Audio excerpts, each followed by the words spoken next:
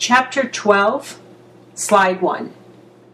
In this chapter, we will focus on the on-field assessment technique, including primary and secondary surveys, and also the implementation of the emergency action plan. We will further discuss in detail the initial injury treatment for acute musculoskeletal injuries, including the Rice method. Slide 2. The emergency action plan is also referred to as the emergency medical plan or crisis management plan.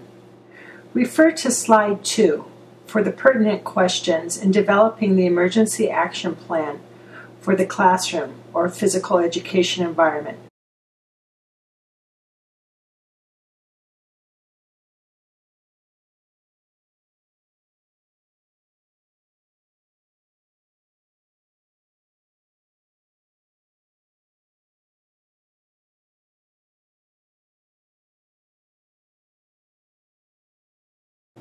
Refer to Slide 3 for the components of the emergency action plan to be included in athletics.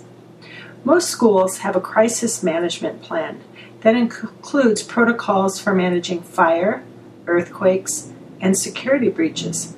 However, many schools do not acknowledge such plans for medical injuries and illness occurring in athletics or physical education. Take some time this week to investigate what type of emergency action plan your school has. It may be helpful for you to have an appointment with your AD or administrator to discuss this. If an emergency action plan is in place, use this document as the foundation to prepare a more customized plan for your athletic team. In PE565, you will have the opportunity to develop the emergency action plan for your class or other venue. Once you have identified the plans available at your place of employment, begin to answer the questions posed on the slides 2 and 3 as they pertain to the classroom or athletic field. Slide 4. Review the information on slides 4 through 15 as much as needed, depending on your current level of knowledge and certification. The PowerPoints will guide you in your reading. In the subsequent slides, locate the requested information from the textbook.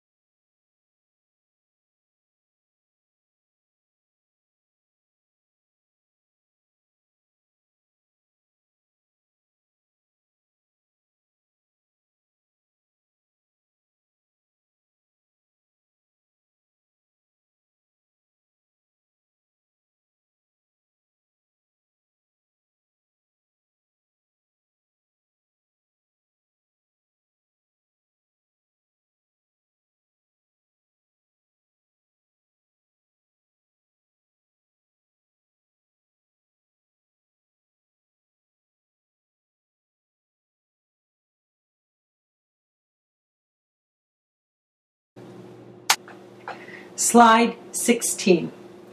Acute care is the care provided immediately after the injury until 72 hours thereafter, depending on its severity. The acronym that will be used to remember the treatment plan is RICE. Refer to the next slides for additional information. Slide 17. Rest. If the athlete is limping, he or she must be fitted with crutches. Remember, it is impossible to walk off any injury. You may have heard or even said this common line, just walk it off. But what does that really mean? How can we really walk off anything? So, limping requires crutches. Bottom line. Slide 18. Ice. Ice can be applied with a bag of crushed or cubed ice, the use of the antique water bottle as shown in the picture, or even a bag of frozen vegetables. Sometimes we think that if a little bit of something is good, then a lot of it is even better. This is not the case with using ice. We apply ice for 20 minutes on and approximately 40 minutes off. The reason we do this is to prevent skin and tissue damage from the excessive cold. Ice is also used to manage pain. The body can only perceive one sensation at a time. When we apply ice, the body perceives the cold in the touch, which then closes the gate to the pain fibers. This is why it is called the gate theory. Studies have shown that elevation is just as, or more important than ice alone. Therefore, be sure you elevate the injury above the heart as much as possible. Slide 19. Compression can be applied using an elastic wrap or athletic tape. Be sure you tape towards the heart so that you encourage the swelling and blood flow away from the injury. Slide 20. Again, elevation is emphasized. If you are dealing with a shoulder injury, it's best to recline in a lazy boy chair because sleeping in bed can be very painful.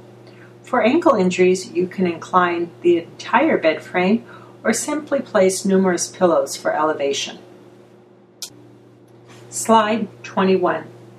Sometimes coaches and physical educators feel compelled to move an injured student-athlete. Realize that after the injury, the ground can actually act as a splint if needed. Keep the individual where he or she lies, implement your emergency action plan, and treat for shock by covering the athlete with a blanket. Remember not to give anything to drink in case he or she needs surgery. Thirst is a sign of shock. There is a video clip that demonstrates the elastic sling. This sling can be used to secure any upper extremity injury. Please refer to this when possible. After you have completed this chapter, you can begin preparing your response to the third part of the forum located under Session 1. Identify one new or reiterated piece of knowledge from Chapters 6, 9, 12, and 28, and explain how you incorporate this knowledge personally or professionally.